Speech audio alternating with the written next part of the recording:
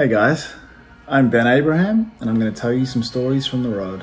Pushed by my silence, watching you burn with the fire. I'm so tired of this. My first tour was opening for Emmylou Harris in Australia in 2012, I think. It was 6 shows around Australia, and I remember when I first got the email asking if I was interested, I thought it was a joke. I didn't have a manager at the time, so the email just came straight to me. And it just said, "Hi Ben, I'm wondering if you're interested in supporting Emmylou Harris on her Australian tour." And I thought, somebody's being very mean. But they weren't. It turns out I actually was invited to open for Emmylou Harris, and it was one of the best tours of my life. All of that time it was wasted on your love. Well, I do a Christmas show every year in Melbourne, where I'm from, and it's kind of it's been running for 10 years now. It's kind of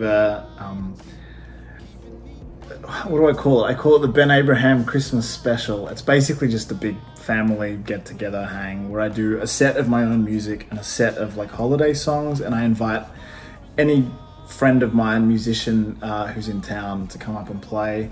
I've had Gautier, Vance Joy, Missy Higgins, a whole bunch of different kind of special guests get up and play songs, and it's always very fun.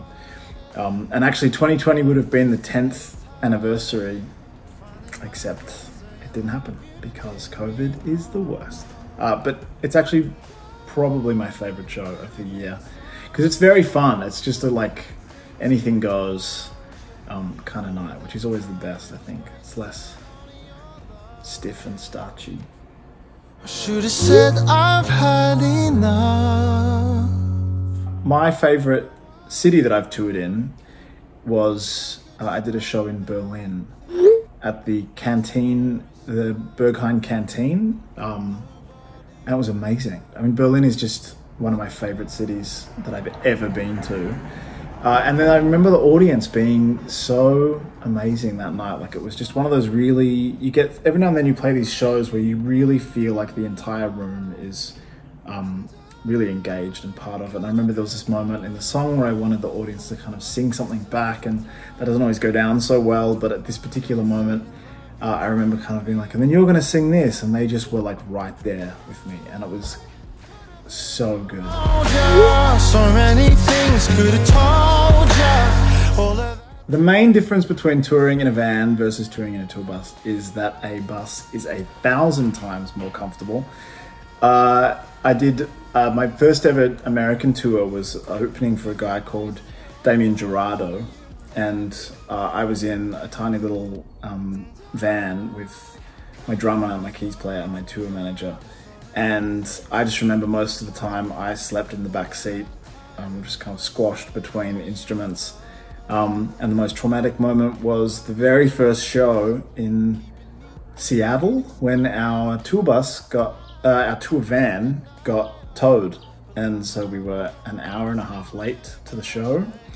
I had a 20-minute sound check. It was very traumatic. Touring in a bus, on the other hand, when I opened for Ben Platt, I got to do the full tour bus experience, and I loved it. I slept in the top bunk.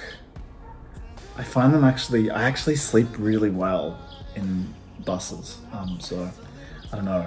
And then it's just like traveling in a moving motel. It's kind of the best. I actually love both of them. I enjoy, I think when you're an opening act, it's kind of fun. I quite love playing for people that don't necessarily know who I am or know my work, and then like trying to find a way to like win them over. I tend to do a lot more like stand-up comedy at those sorts of shows, or at least I like write, whether it is funny or not is for you to decide. I write jokes and I try and present them in those sets, because I find, you know, when you're at a show early, generally you don't really care about whoever's opening for the act. You're just kind of finding your seats and wanting to talk amongst yourselves. So I feel like I kind of like that energy. I like being like, okay, you didn't come to see me, but maybe you'll leave liking me more than the person you came to see. So I definitely kind of try and go for that. And then obviously when you're the main act, that's really fun because you're just in control of the night, and you kind of get to do what you want. And I don't know, there's less nervous energy I've found when I'm the main headliner, because I'm like, you're all here to see me, so I don't have to sort of prove myself as much. Yeah, I had a blast opening for Sarah Bareilles. Her crowd were very responsive to my jokes.